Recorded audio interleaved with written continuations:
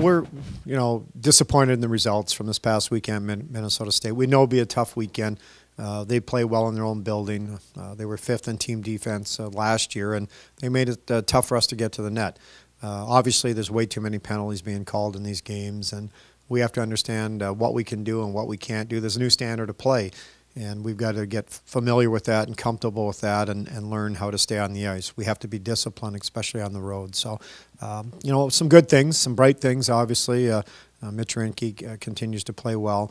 I thought 5-on-5 we held our own and carried the play, so we have to try and stay 5-on-5 in more games and for longer periods of time. Right now, it's just try to stay positive. In the locker room, Coach talked to us today.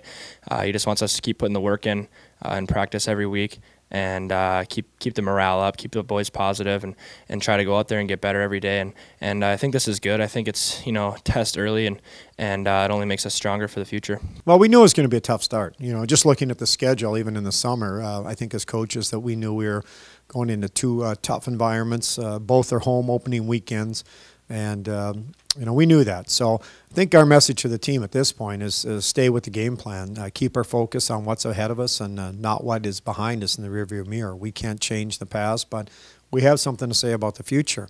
We've got a lot of important games coming up.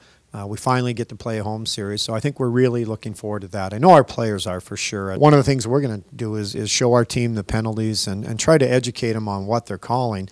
And it can vary from one weekend to the next. And I think that was the case this weekend. We went from playing Minnesota Duluth, where it was called a certain way with NCHC refs, and then we went to WCHA, and we talked you could wrap, and we went down there, and you couldn't. They called that. So I think that lends to some frustration with it. But I think you'll see that in the early going here until the referees get comfortable with what they're going to call, and then once they get comfortable with what they're going to call, then the players can get comfortable. I think that's the biggest thing right now from weekend to weekend.